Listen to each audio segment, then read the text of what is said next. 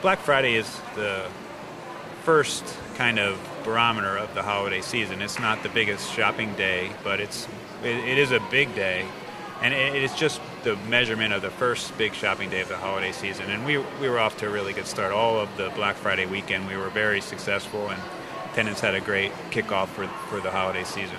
We're here to support the tenants from the mall's perspective, so we have lots of plans in place from housekeeping and public safety just to handle the extra workloads of the crowds.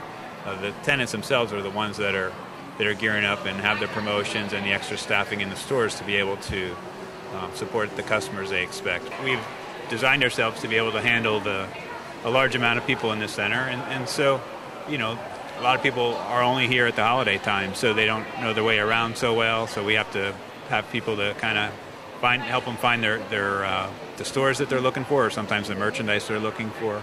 But that's the advantage of a shopping mall, is that we have so many options compared to going to one specific store, that you have a range of what you can purchase here, and you can basically do all of your Christmas shopping in one visit to the mall.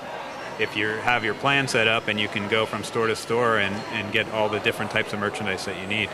In our research, about half of our customers come from out of state, because it's 10 miles to the borders of New Jersey, Pennsylvania, or Maryland, in addition to Delaware. So yes, we have a large Delaware crowd, but also because of no sales tax, it's worth taking a trip here from the surrounding areas. And the average commute is up to 40 minutes to be able to come down here to shop at the center. Most of my shopping, a lot of it is done online, actually, and then either here in Christiana or down at the Dover Mall.